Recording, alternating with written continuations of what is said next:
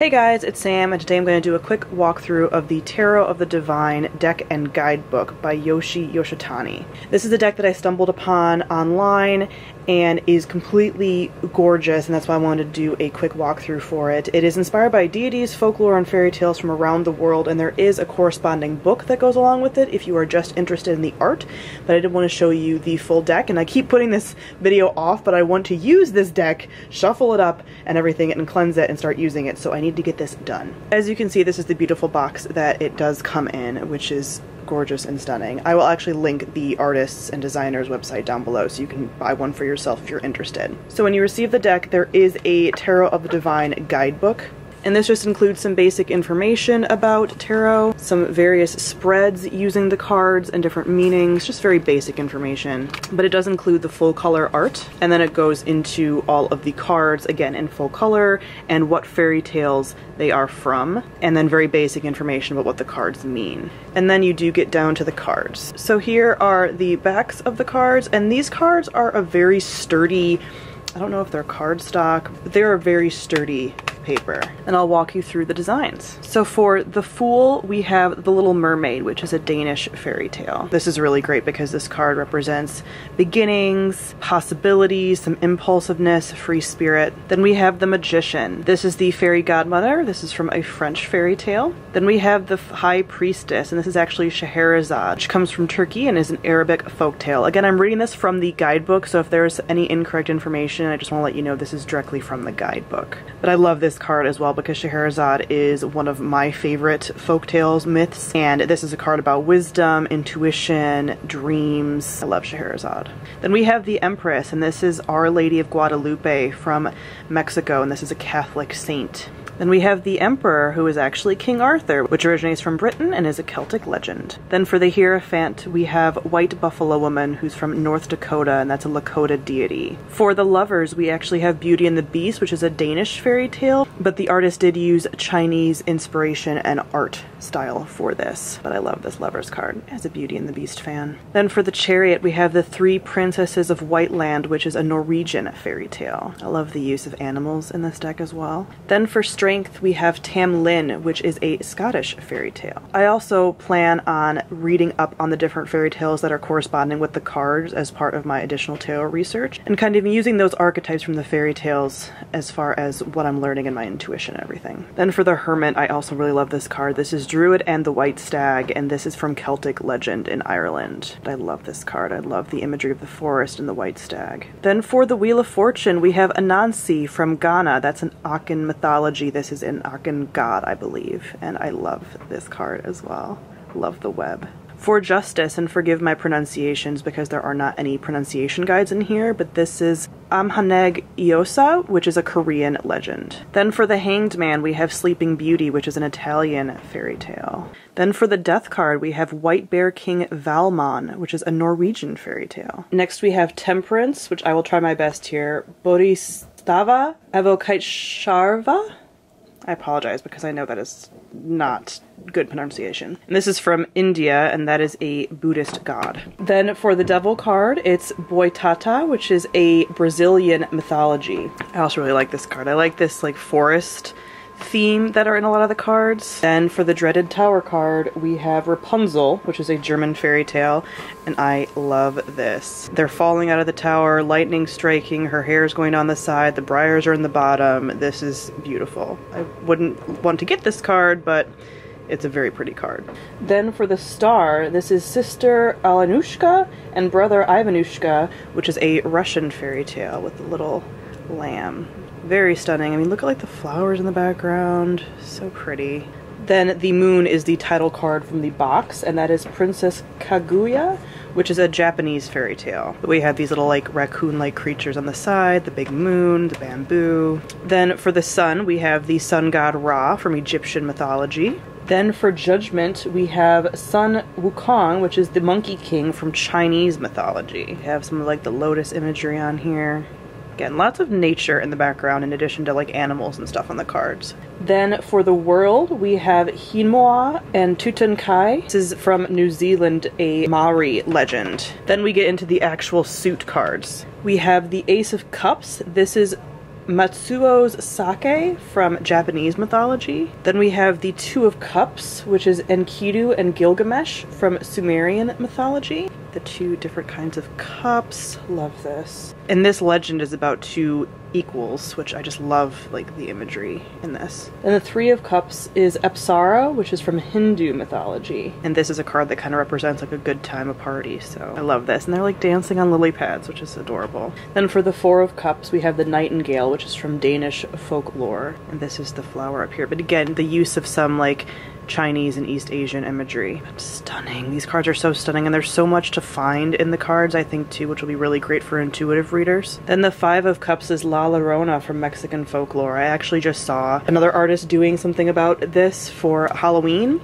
but this is really a card about like depression, self-pity, guilt, regret, and this is actually about a myth of a woman that drowned her children, and then her ghost wanders the earth, basically looking for her husband to drown, but then also will accidentally drown other kids as well. So she's kind of a ghost story. Then the Six of Cups is the Snow Queen, which is a Danish folktale. I believe the Snow Queen is what Frozen was based on. I mean, that's my only real knowledge of it, but we do have this really cool like architecture.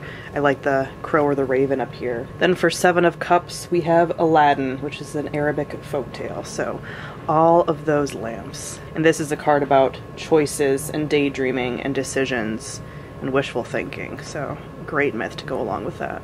Then for Eight of Cups, we have Moses, which is a Hebrew legend. And Eight of Cups represents leaving things behind. So we do have Moses like trekking out on his own, which again, another just beautiful card. Like some of these myths I'm very familiar with and some I'm not. So I love this deck so much. And the Nine of Cups is Taj al-Muluk and the Princess Dunya, which is an Arabic folktale. And this card is about achieving a happy ending in unexpected ways. And Ten of Cups is Jilnar the Seaborn, which is an Arabic folktale. And this is a card really about fulfillment and just like a happy life and harmony and like domestic bliss and stuff. So I love the combination of like the family here, harmony, these like mermaid kind of people. I'm not really familiar with this myth, but you can kind of get a lot even from this card. Then we have the Page of Cups, which is Bakunawa and the Seven Moons from Filipino mythology. Love this little rabbit. And pages are usually about like new beginnings, like fresh starts, you know, diving into a new project, things like that. So this is really cute. Then the Knight of Cups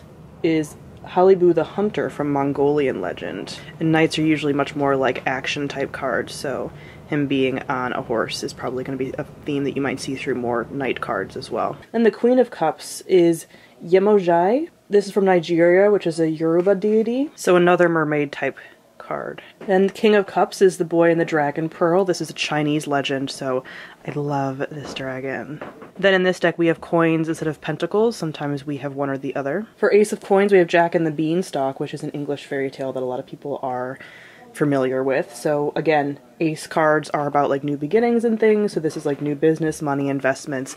Coin cards or pentacle cards are much more about like material things, material world, things like that. The Two of Coins is Repeshut, which is from the Pacific Northwest in Haida mythology, and this is a balance card, and you can definitely see that from the imagery here with the two little kids that are like half bear. Then we have Bashrakai and Banshrakini, and this is from Nepal. This is a Tamang mythology. And the Four of Coins is the Condor's Wife, and this is from Peru. This is a Mara folktale. And this is a card kind of about hoarding and possessiveness and financial stability and materialism, and you can definitely see that from the imagery here with the condor like protecting the coins and the woman. Then for Five of Coins we have the Little Match Girl, which is a Danish fairy tale. I feel like this is a story that I heard as a kid, I think around Christmas. So this image of like the church window and this little girl like begging outside. This is definitely about like adversity, isolation, you know, financial hardship.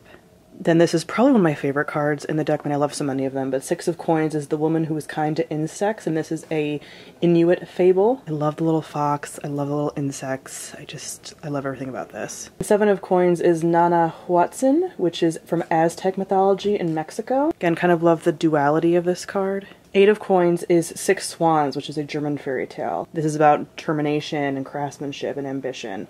I believe this is the folktale that the Julie Marillier story is based on, one of her first books that I'm forgetting the name of right now. And the Nine of Coins is the legend of the watermelon, which is a Vietnamese legend. Again, I just love the symbolism in here, and you can kind of see here that this is more of like the pentacle design. Ten of Coins is Pan Hu, which is a Yao legend from China. Then Page of Coins is Biavini Nieda, which is a Sami deity from Sweden, which is the indigenous people in Sweden. So loving, again, those white stags. Then we have Knight of Coins, which is Hitsi Ibib, which is a South African Khoi deity. And again, I said before that the knights are usually going to be mounted, and so they are riding this like sacred cow. Then Queen of Coins is Wara Muru Ingunji, which is one of the longest names I've ever heard. That's all one word. And this is from Northern Australia. It's a Gunwingju deity. Then the King of Coins is Ha Nu Na, which is the world turtle from Iroquois mythology, and this is one I'm slightly familiar with as well. I love this card. And we're entering the sword cards, and this is the Ace of Swords. This is the Gordian knot from Greek legend. Again, new projects, assertiveness, creative thinking, clarity. Swords are much more about like that kind of like thought and quick action. Not quite as quick as like the wands, which we'll get to at the end, but still up there. Sword card is a little brutal, so I know there's some stuff in here that is going to be a little bit more brutal imagery than some of these other ones have been. The Two of Swords is Sita from a Hindu epic, and this is a balancing kind of like choice card. This is being stuck between two hard choices. This is a card I actually pull a lot in my current deck, so we'll see how this deck goes for me, and we'll see what kind of deck this is. But for Three of Swords, this is the Crane Wife from Japanese fairy tale. This is a card about like heartbreak, betrayal, sadness, grief, things like that. So this is one, usually you have somebody or something like stabbed with three swords, so continue that imagery here. This next card is actually a card that made me get this deck. It's the Four of Swords, and this is Fenrir from Norse mythology, the wolf. So all the swords like this image was just so evocative. And this is actually about sanctuary and meditation and passivity and counseling. So, you know, like he's tied up. He can't, you know, he can't do anything right now. But I, for some reason, just really was drawn to this card when I saw it. And for the Five of Swords, we have Osiris, Set, and Isis. I was obsessed with Egyptian mythology as a child, so I loved seeing some of these myths in here, obviously. I mean, so many myths are included. But this is a card about betrayal, surrender, bullying, violence, crime. So there's a lot going on in this card. Like I said, I figured the swords cards would be a little bit more brutal. Then we have Six of Swords, and that is Danae and Perseus from Greek mythology. Yes, this is the same Perseus that will eventually defeat Medusa. Then another card I love a lot. This is the Seven of Swords, which is Coyote from Salish legend in the Pacific Northwest. This is a card about strategy. You know, Coyote is a trickster god, so cunning, manipulation, cheating, thievery. Then we have the Eight of Swords, which is Donkey Skin, which is a French fairy tale that I'm not actually familiar with, but this is about anxiety, feeling trapped, paralysis, crisis. Sword cards don't come to play. Then for Nine of Swords, we have Oedipus from Greek mythology. If you guys are into any kind of psychology, you will know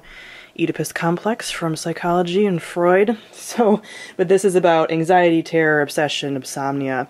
This is obviously the Oracle of Delphi up here. Then for the Ten of Swords, we have Sedna, which is from Inuit mythology. This is another card of backstabbing, betrayal, bitterness, hitting rock bottom. Like I said, sword cards don't play. Apparently, Sedna was killed by her father, and he pushed her out of the canoe, and then she sinks to the bottom of the ocean and becomes consumed with wrath. The Page of Swords is Princess Parizade, which is another Arabic folktale. This is about curiosity, thoughtfulness, truthfulness. Ooh, I'm glad all the knight cards are mounted, just as I thought they'd be. This is Hang Tuah from Malaysian legend, or the Knight of Swords, which is a card about intellect, bravery, and being action-oriented. For this Queen of Swords, would you expect anything other than fierceness? This is Turandat from an Arabic folktale, but again, some more like Chinese type imagery. So beautiful. Queen of Swords is a fierce and exacting force, the book says. So this is about skepticism, tough love, intelligence, protection. And then the King of Swords is a griffin from Persian mythology. It's a very popular mythological creature, so stunning with these colors. And lastly, we have the wands. So for Ace of Wands, we have the Magic Paintbrush, which is a Chinese folktale. Again, wands and ace cards are going to represent creative force, inspiration, excitement, new beginnings. Two of Wands is Janus from Roman mythology. This is about decisions, travel, business, future planning, and cooperation, which you can kind of see with the two different wands that he has. Then the Three of Wands is the Enchanted Pig from Romanian fairy tales. This is a card that represents hard work and travel, about self-motivation, freedom, and reward, and romance. Again, I love the imagery here in the backgrounds. Four of Wands is Mohini and Aravan from Sanskrit epic poem. This is about reunion, success, happiness, family, pride. Wand cards are obviously a little bit nicer than the sword cards.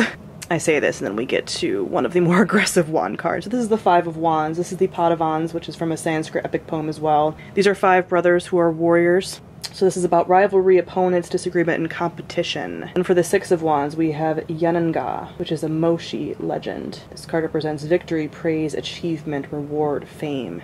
Then we have a legend I wasn't really expecting to see, but I love that it's included. This is for Seven of Wands, John Henry, which is an American folktale that a lot of Americans are probably really familiar with from childhood. This is about standing up to insurmountable odds, endurance, perseverance, fighting for beliefs. Then for the Eight of Wands, we have Rainbow Crow. And this is disputed, they say, but this is supposedly a Lenape legend. And this is a card about quick, decisive actions, speed, momentum, travel, results. This is another one of my favorite cards. This is the Nine of Wands. This is from Vasilisa the Beautiful from Russian fairy tale. Oh, this is so good. So this fairy tale is with these like the skulls and Baba Yaga's like hut in the background, which is like a chicken leg hut, like it walks on chicken legs, and Baba Yaga is like a very famous witch in Russian and like Eastern European folktale. So I love this card because this is one of my favorite fairy tales and myths, and it's so dark. Then the Ten of Wands is the Timbo Tree, which is a Guarani legend. This is a card about taking on too much and refusing help. This is overwhelm, stress, obligation, duty. What I love about this deck is there's a lot of like darkness mixed with like such beauty. We're almost to the end. So with the Page of Wands,